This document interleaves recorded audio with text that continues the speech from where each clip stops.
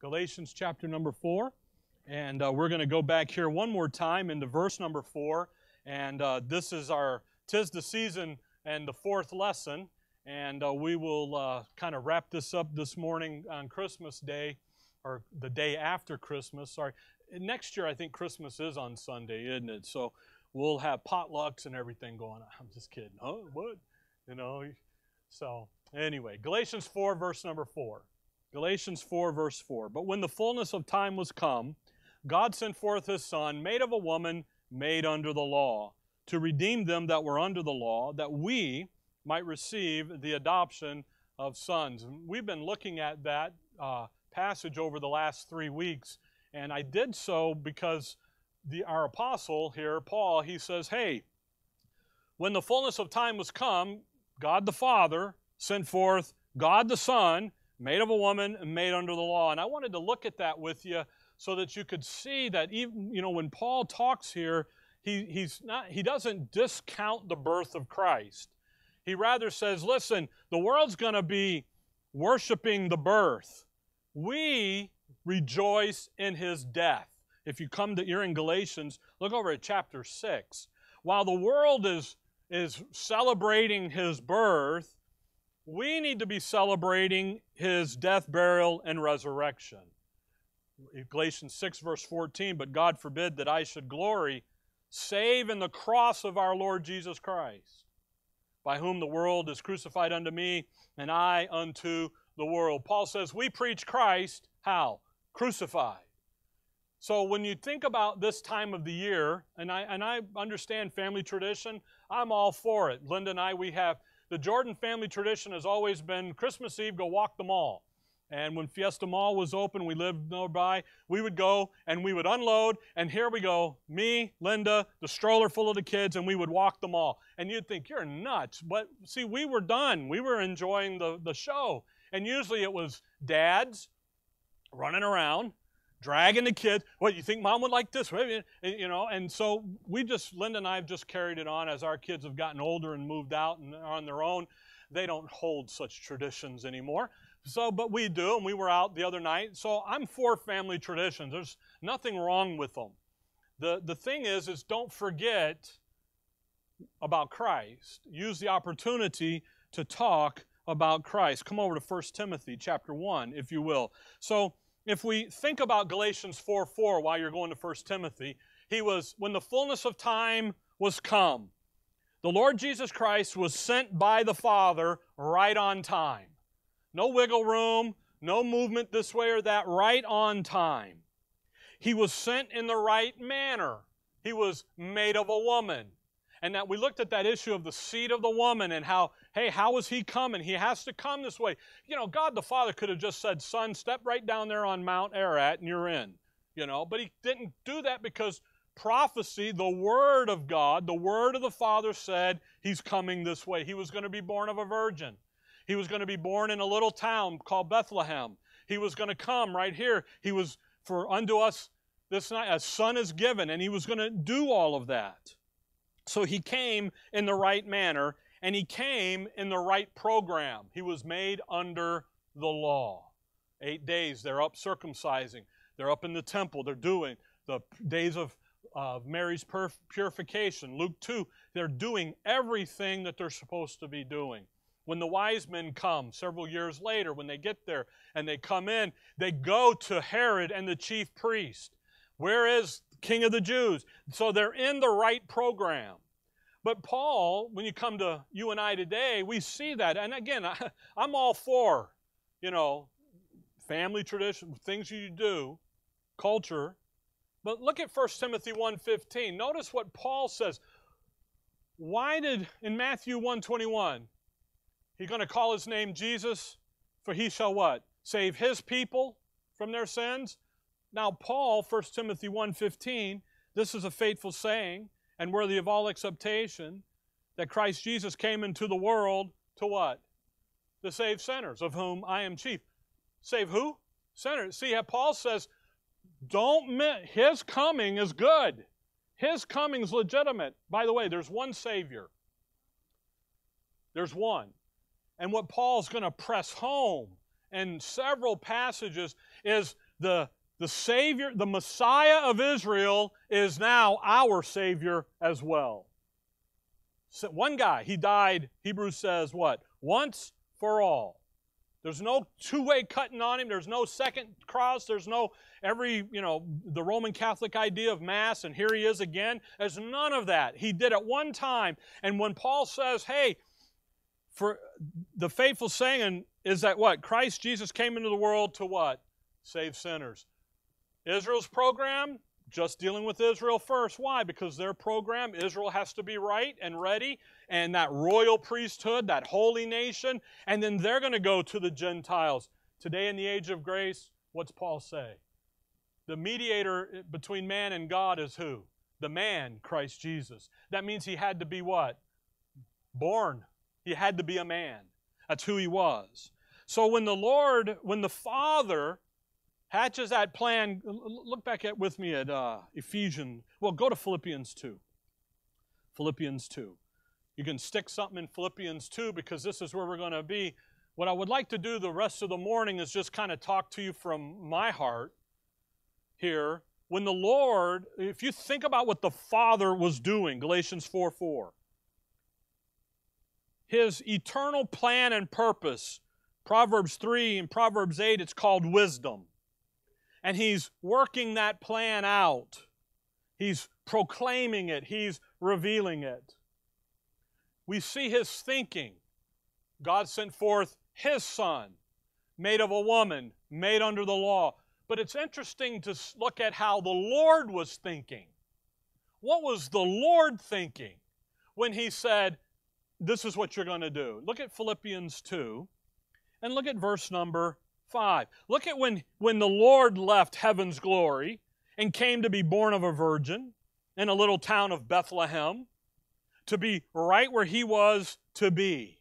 Philippians 2 verse number 5, Paul says, let this mind be in you, which was also in Christ Jesus. So there is a thinking process.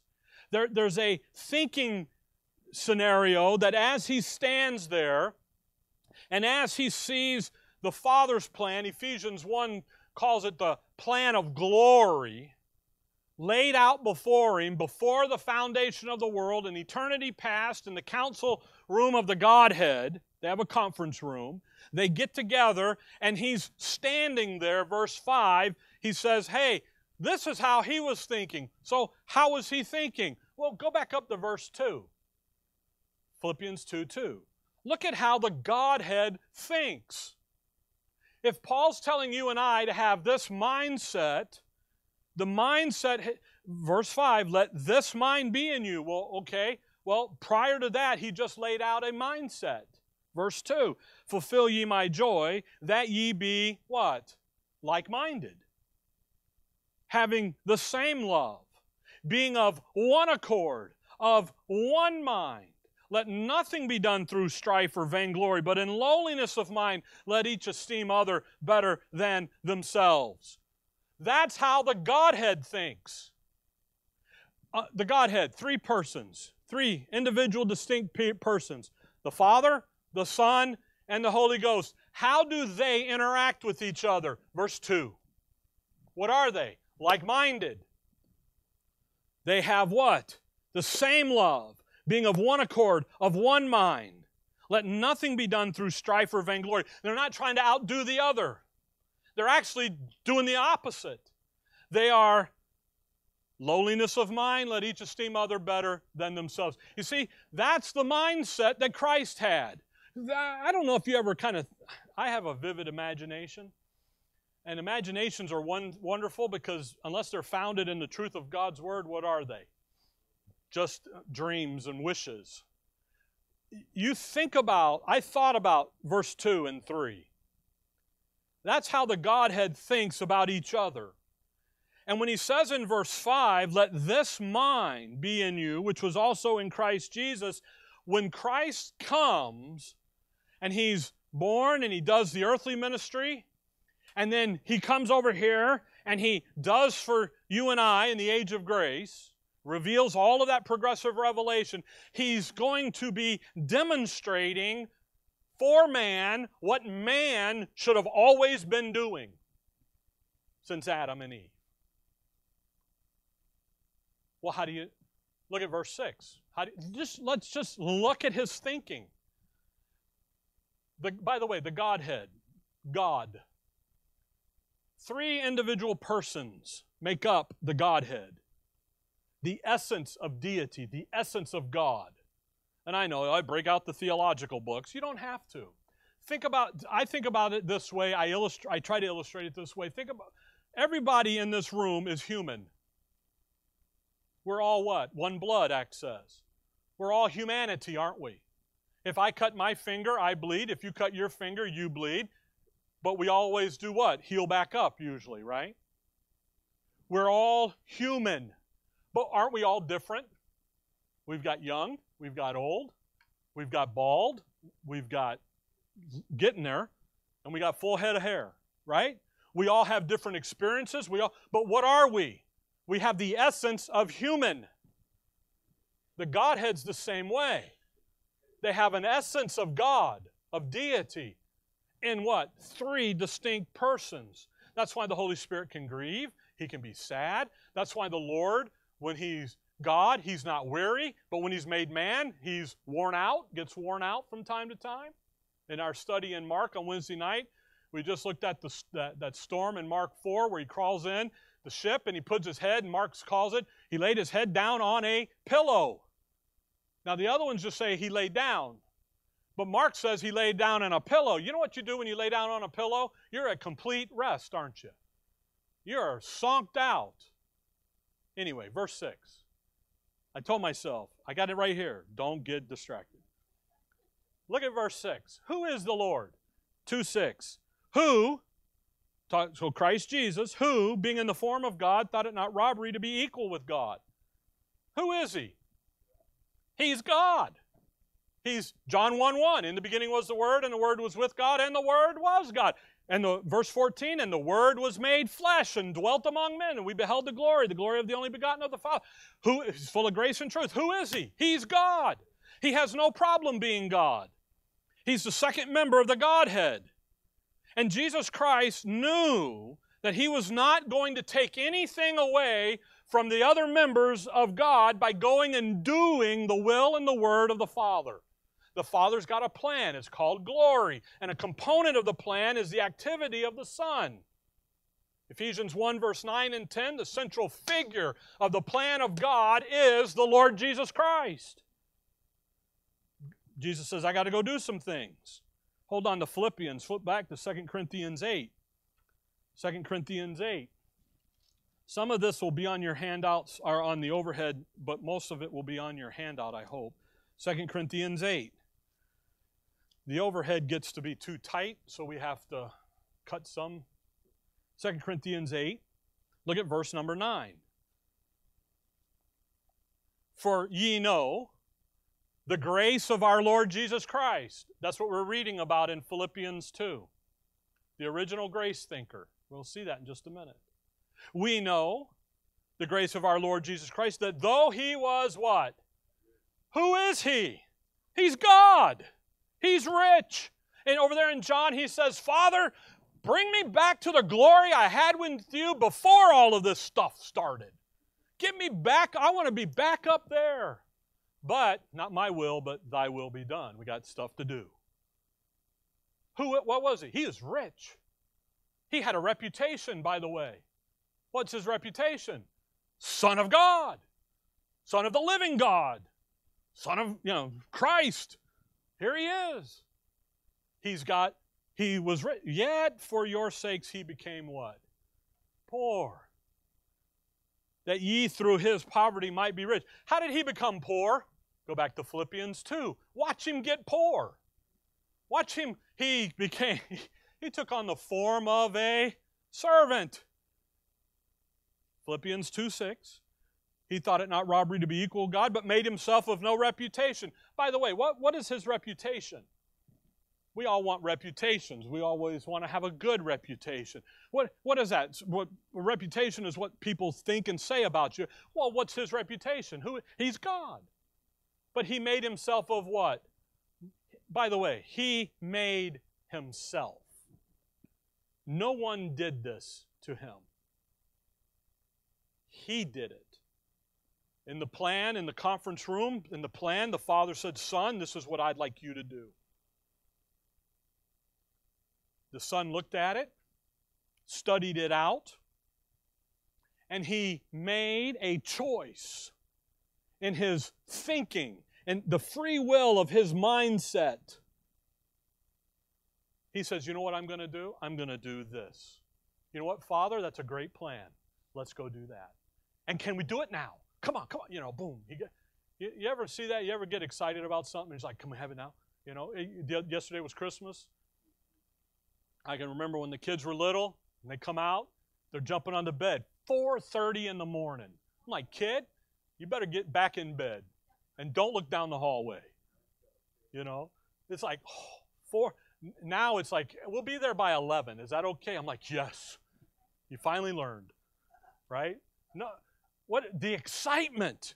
Think about the Lord, the Godhead in that room, and the excitement by the Godhead as they watched the Father lay out His plan for creation and for the ultimate goal of who's going to rule and reign in the universe, and to allow the creation, the creatures in the creation to run it and to do all of that we've studied over the year. And the Son looks at that and He says, you know what? I'm going to make a choice in my own thinking to do this. And I'm going to esteem the Father's plan better than myself. So I'm not going to claim a reputation. Now, He never stops being God. We have a song that says, and it's a horrible song, part of the song, I should say, that says He emptied Himself of all His deity. He didn't do that. He's still God. You know how you know that? Read the Gospels. He sits there and goes, I know what you're thinking. So I'm going to say this to you and watch you jump. And He climbs out of that boat. He comes up in that Mark IV. He calms the sea, tells the wind to stop. And the people watching Him there say, what manner of man is this? Because what do they know? Psalms says only God can do that. So then what is He? He's God. He looks over there and says, I forgive your sins. And they go, huh? He goes, only God can forgive your sins, Mark 2. He never stops being God. He just takes on also what? Humanity. 100%. What does He do, though? He made Himself. Never forget the made Himself. The Father laid the plan out. The Son chose to participate in the plan. That's what an adult does. Philippians 2, verse 7. And took upon Him the form of a servant and was made in the likeness of men. He took upon Himself a form. He's talking about being in the shape of, the outward manifestation. Linda was making chocolate chip cookies the other night. They're still there, but in half a quantity now, okay? She took the dough. What'd she do? Put it all in there, get it ready, put all the ingredients in there. Bag of chocolate chips, and I put a few more. Bag more, boom, bam. She takes the scoop, goes over, scoops it. What are they in the form of? A ball of cookie dough. They go into the oven, they come out. What are they in the form of?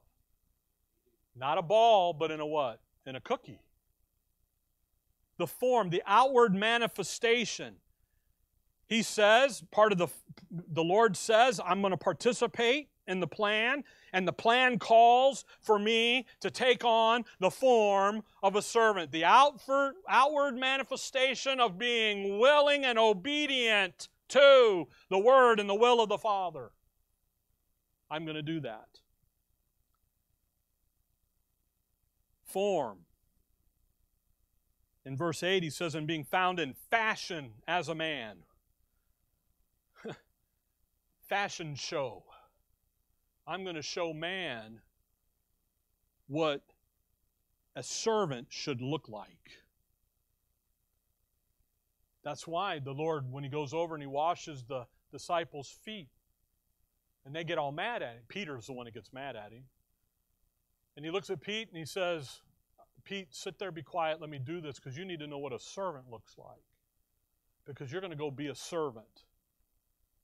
And in my kingdom, service, being a servant is the issue. You and I today in the age of grace, we are ambassadors for Christ. What does an ambassador do? He serves at the pleasure of the commander of the foreign government. We're in foreign territory, folks. We're in the enemy's territory. And what is our job? We're to proclaim, hey, not Christ was born, but what? Christ died for your sins, was buried, rose again the third day. By the way, proclaiming the Calvary necessitates a what? A birth. You're not ignoring the birth. You're saying the more important is the death, burial, and resurrection. He took on the form. So the issue, come back with me to Isaiah. Whose servant is he? Because he's going to show man. Come back to Isaiah 42. We'll go there. Isaiah 42. He's going to show man what a servant should look like. So then when man comes in and begins to learn and to grow and to do, he'll know what it looks like, that outward manifestation. Isaiah 42 verse 1. Behold my servant whom I uphold.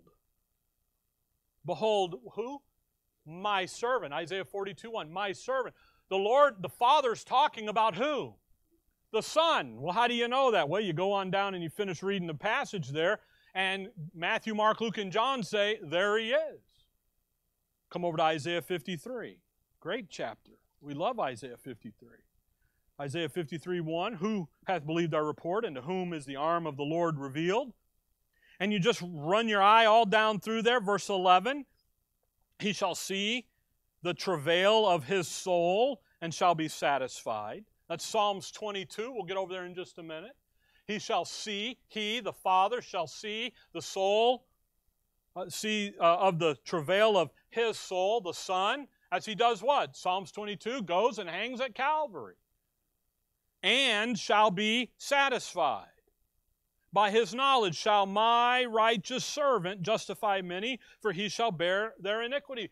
Who are we talking about? Now, that's Israel's program. I got that context. But who's he talking about? The Father's talking about the Son. And what is the Son going to do? He's going to come and be the Father's servant.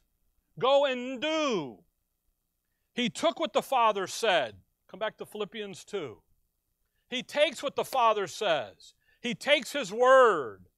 And then He puts Himself in obedience to that Word, to the will of the Father. That's why all through the earthly ministry, especially there in the Garden of Gethsemane, not my will, but thy will. Could you imagine sitting there going, hey, Father, if there's a way for me not to go through the wrath, because I just looked into this cup of the wrath of your indignation without mixture, is there a way that we can get through that? Don't you think the Father has stormed through everything to figure a loophole? But before the Father, think about that. Before the Father can respond to the Son, the prayer in Gethsemane, not my, hey, is there a way for this cup to pass? Go read John. Go read this in Matthew. Before the Father can say no, the Son has already said what? Not my will, but thy will be done. The prayer was, is there a way for the cup to pass? Not my will, but thy will be done. The Father hasn't even responded yet. You see that? Why? Because the Son's not there to do His own bill. I've made myself of what? No reputation. I'm not going to be God. I'm not going to do what I want to do. You go look in John 8 and John 7 and John 10 and John 12 and Mark 2, and you read those passages and He says, I'm here doing the works of Him that sent me. I'm here doing what I'm supposed to be doing. Well, what is He doing? Philippians 2 verse 8. And being found, and was made in the likeness of men. Don't miss that part, into verse 7. Likeness of men. Come over to Romans 8. Real quick, Romans 8, the likeness of men. Romans 8. Romans 8, verse 3. Romans 8, 3. For what the law could not do, in that it was weak through the flesh, God sending His own Son in the likeness of sinful flesh, and for sin, condemned sin in the flesh. Sending His Son in the what? Likeness of. He's sinless. That's who He is. But He's in the what? The likeness of it. He's got that picture. That's why the Lord would say, in Hebrews would say, He's tempted in all points common to man. And everybody goes, but He didn't have the internet and He didn't have what we got. Yeah, He had worse. 1 John over there, he talks about the 1 John 2. The love not the world, neither the thing. 1 John 2, 15 and 16. For all that is in the world, the lust of the flesh and the lust of the eyes and the pride of life is not of the Father, but is of the world. Do you know how man's tempted? All points, those three. The lust of the eyes, the lust of the flesh, and the pride of life. You go read Matthew 4, you go read Luke 4. When the devil tempts the Lord, he tempts him in those three areas. When Satan visits Eve in the Garden of Eden, he gets her in those three areas. Do you know where he gets you? In the pride of life. Knowledge, puffed up. Pride, knowledge, no. Lust of the eyes, I got to have it. The lust of the flesh, the desires there. And you know what he does? Boom, Eve. She saw the fruit, and she saw that it was good, and then she saw that it brought her knowledge of the tree of good and evil. He's in the likeness of. Paul says there, 2 Corinthians 5:21, that He was made to be sin for us. He didn't know, who knew no sin, that we might be made the righteousness of God. That word made, that's to take something in its normal form and put it into an unnatural form. Your normal, natural form is a sinner. But He did what? He makes you into righteous. He takes the Lord Jesus Christ, who is righteous, and makes Him into, boy, I'm getting ahead of myself, makes Him into that worm, the sin. Philippians 2, verse 8. And being found and fashioned as a man. Fashion show. Show it off. He humbled Himself. Being found and fashioned as a man. You know what He is? He's a man. There's only two men in the Bible. Adam and Christ. All those in Adam do what? Die. All those in Christ live. That's the only two people you got to worry about. Actually, that's the only place you need to worry about. Am I in Adam? If I am, I'm dead. If I'm in Christ, I'm what? Alive. People get all upset with Paul in Romans 15. He talks about those that were in Christ before me. Oh, okay. No, before me. Why? Because no matter where you're at in Scripture, you're either in Adam or you're in Christ, period. That's where you're at. That's the basics. Job asked the question, Job 9, how is man just with God? You're in Adam, you're dead. You're in Christ, you're alive. He puts on a fashion show. Hebrews chapter 2. He becomes a man. He comes along. He's born of a woman. Natural birth. He comes out natural. They wrap Him in swaddling clothes. By the way, the one song that we were singing there, I think it's Away in a Manger, says in that second verse something about, and He does not cry. That's a lie. Because He's a naturally born child. What does a naturally born child do? They cry. Yeah, but Rick, doesn't have a cent. He's not. Okay, that's fine. Doesn't mean he doesn't cry. Here you are, you're in Christ. When you hit your hammer, you hit your finger with your hammer, what do? Didn't hurt. No, you know. You go running into the wife, hey, fix it, kiss it, make it better. Hebrews chapter 2. Look at verse 14. Hebrews 2:14. For as much then as the children are partakers of flesh and blood, He, talking about Jesus. By the way, verse 9, but we see Jesus who was made a little lower than the angels. for the suffering of death, crowned with glory and honor, that he by the grace of God should taste death forever. A little lower than the angels. You know what he did when he was made in the likeness of and fashioned as? He took on the dirt man's status. But he's a servant. Angels are ministering spirits. They're servants. He took on the low-class servant. He didn't take the high class. He took the low class. I was watching a documentary on Highclere Castle in England over there, and they were talking about the different stations of workers. He wasn't the head butler. He's the guy in the trough down there cleaning out the pigsty and the horse stalls. That's you. He took on you. Verse 14, for as much then as the children are partakers of flesh and blood, he also himself took part of the same. What did he take part of? Flesh and blood. He became man. But why? That through death he might destroy him that hath the power of death, that is, the devil, and deliver them. Verse 9, made a little lower than the angels for the suffering of what? Death. He became man. He became in Scripture what is called the kinsman redeemer. The book of Ruth, back in Leviticus, he became kinsman redeemer. The law of the kinsman redeemer. First, you got to be kin. That means he's got to be what? He's got to be man. He's got to be family. Then you got to be able to perform the requirement. In the kinsman's part, it's usually redeeming some over here on the brother's side. But then you have to be willing.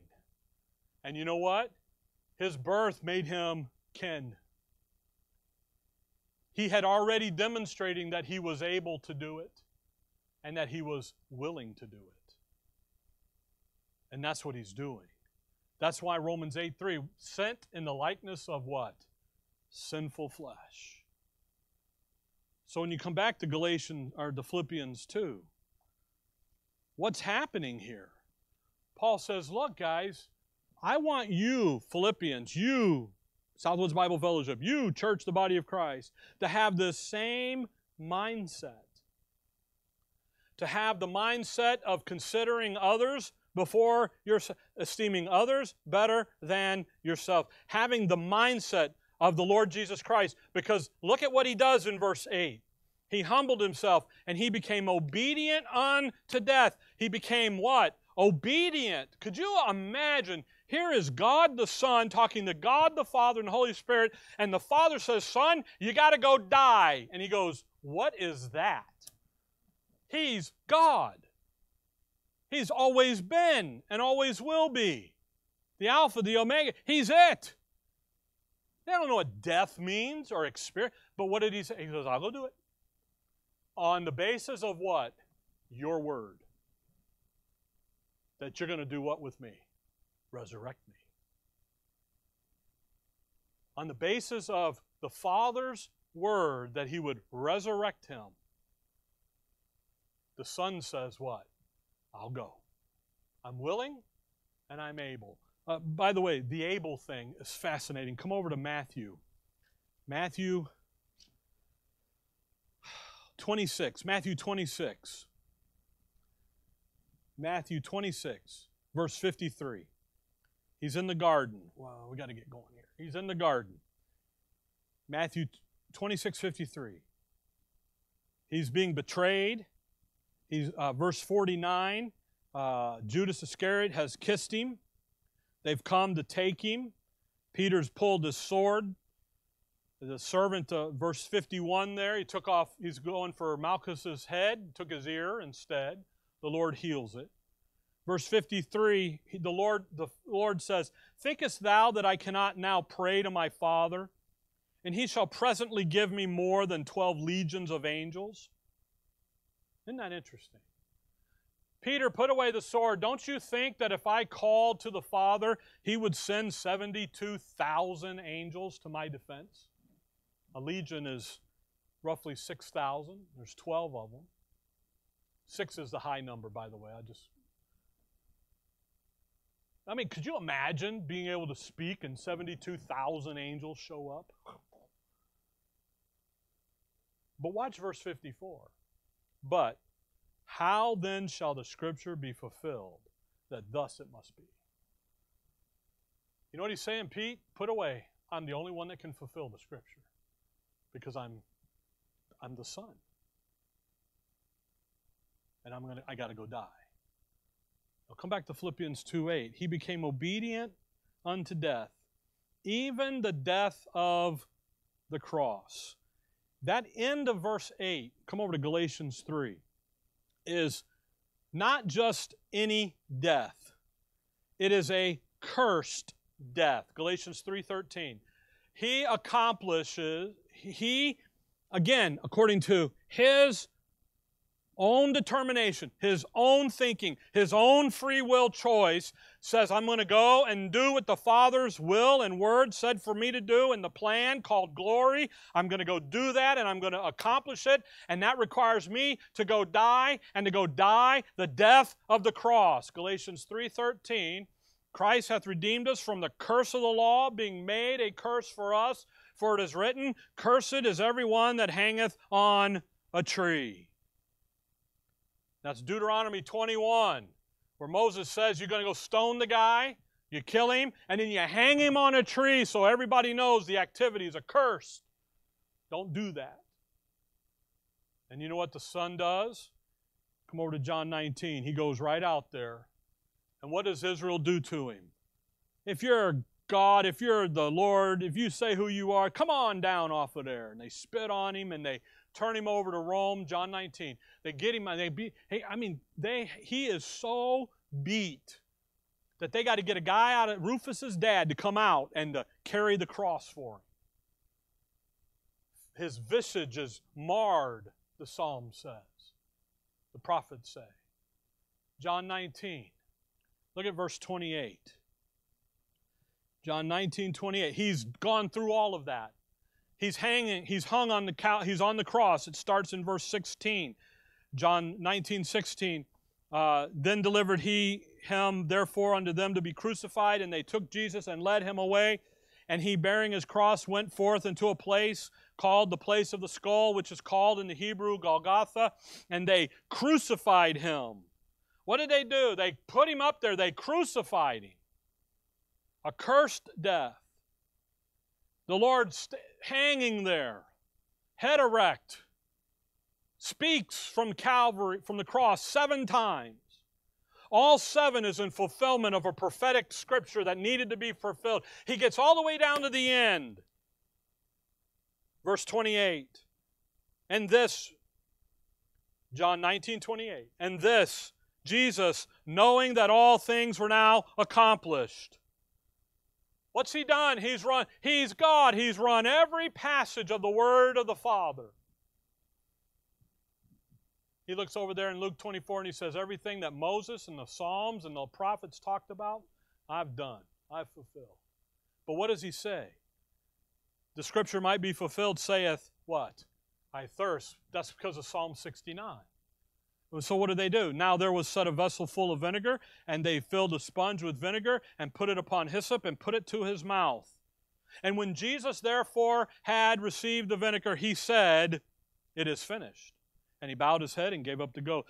What did He say? What's the last thing He said? It is finished. Father, here I come. Into your hands I commend my soul. He said what? It is finished. When He utters, it is finished. Is it finished? Or is there still stuff left out there to be done? No, it's finished. The redemptive work is done. When He said it is finished, He meant it was finished. All the suffering, all the cutting, all the beating that the Lord was going to go through was finished. Matthew 27. Matthew 27.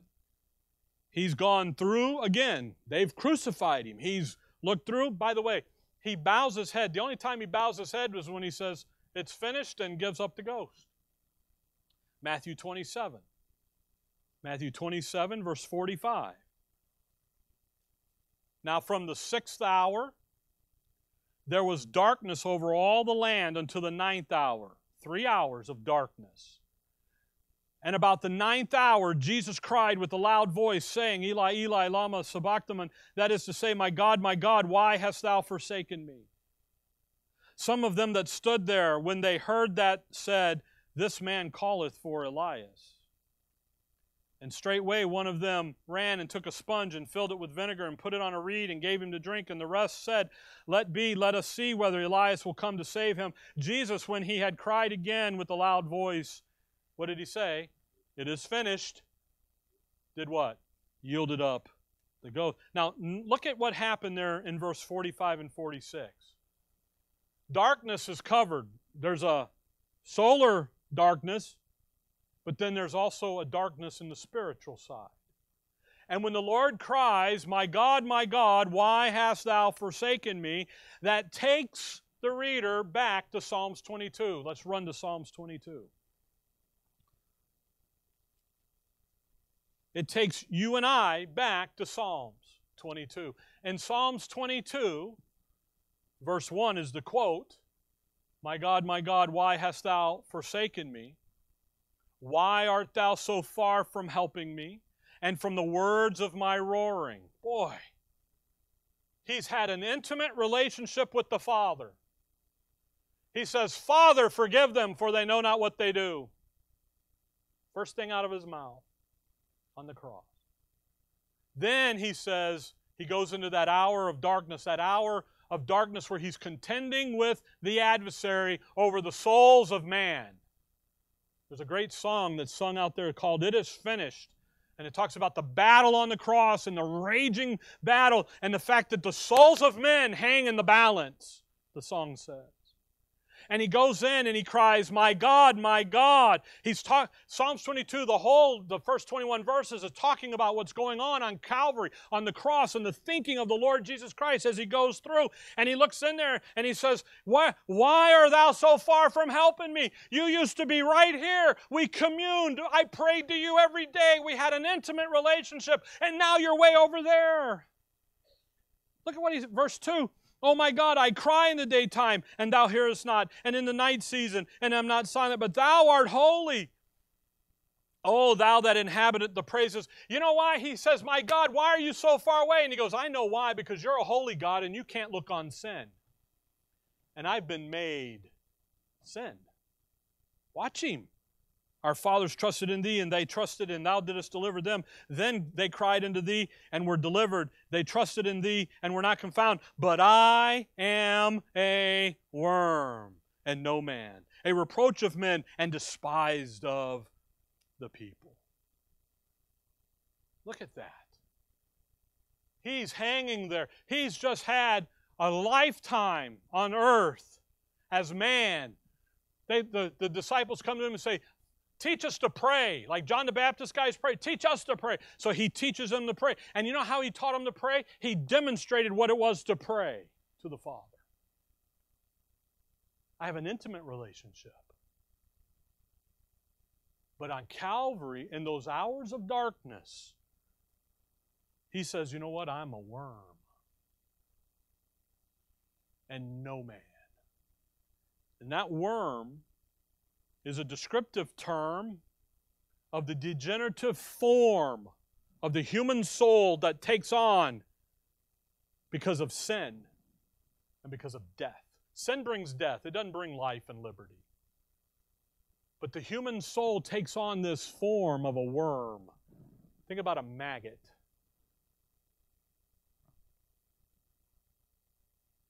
Not the best thing to think about before lunch, is it? But that's what he is. That's what he has become. Mark chapter 9 over there, he says, hey, you're going to cut off your hand. It's rather better to go into the kingdom one-handed than with two going where? Into hell, where the worm dieth not and the fire is not quenched.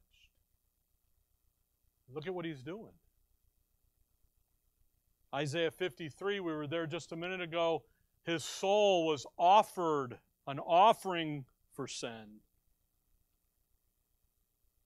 Revelation 20, verse 14, he talks about hell and the lake of fire and the second death.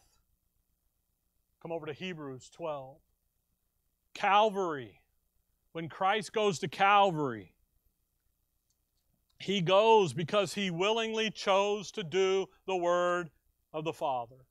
Because the word of the Father was, you go do this, and I will do that. And when those angels look at the ladies, when they come to the tomb, Hebrews 12, and they say, He is not here. Why do you look for the living among the dead? He's not here. He is risen. The Father said, I won't leave you. The holy ones will not see corruption. He's going to be resurrected. So the Lord takes on your second death. If you trusted Christ as your Savior, He took your second death in that moments of darkness on the cross. And when He said, it is finished, not only is it is finished and all the Scriptures are fulfilled, but the sin payment for man is done. And it's now going to be made available, we learn from Paul, to everybody simply by faith. And when you trust that, you know what He did? He took your death. You'll never experience that. You'll never have to go through the wrenching. By the way, you read Psalms 22, read Psalm 69 when he talks about what it is to go down into hell. Death. And it's like a free fall. I've never jumped off a bridge with the rope tied to my ankle. I thought that was foolish. I still think it's foolish. Just like I've never jumped out of a perfectly good airplane with a backpack on my back. Okay? Now, I know guys who do it, and I got it. I'm cool, but not me. I'll say right here, thank you very much. But you know what? I could only imagine what it would to be falling free, to constantly be falling with no end, and to be drowning and a drowning. The Son comes and He says, you know what, I'm going to be in a fashion like a man. I'm going to show man what they should be about. What should man be doing? Obeying the word of the Father. And what's the word of the Father to you and I today? It's been given to us through the Apostle Paul, Romans to Philemon. Let's go do that. Paul calls that the faith of the Son of Man. Galatians 2:20 hangs on the back wall. Why? The faith of the Son of Man. His faith resting in the Word of God. Now look at Hebrews 12 and look at verse 2. Again, Hebrews is written to Hebrews, I know, but the verse says the sentiment. Looking unto Jesus, the author and finisher of our faith, who for the what? The joy that was set before Him. What did He do? Went to the ball game. Went over and had barbecue. It's hungry time, okay? He did what? He endured the what? The cross. Despising the shame. And is set down at the right hand of the throne of God. For the joy that was set before Him. Come back to Philippians 2. When Jesus Christ left heaven's glory to come right on time, to be made of a woman, to be made under the law, to have an earthly ministry, to go and do for Israel what Israel needed done by her Messiah, and to be and to do.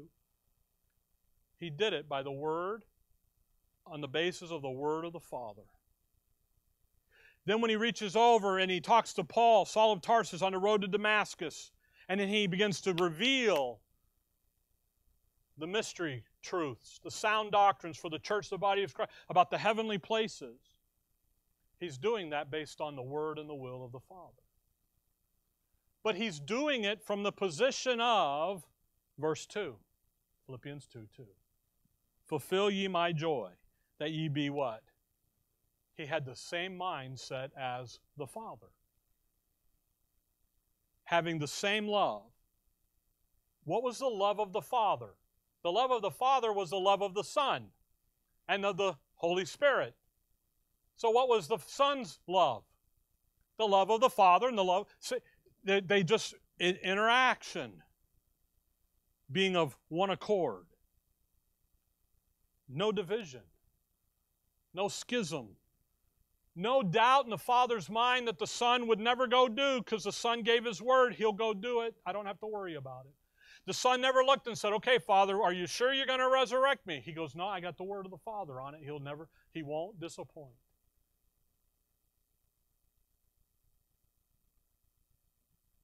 Of one mind. What's the mindset? Ephesians 1, we'll be done. Ephesians 1. What's the mindset? Verse 9 and 10. Ephesians 1, verse 9. Having made known unto us the mystery of His will.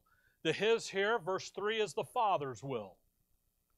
So if He's made known unto us the mystery of the Father's will, His will, then guess what the will of God is? No longer a mystery.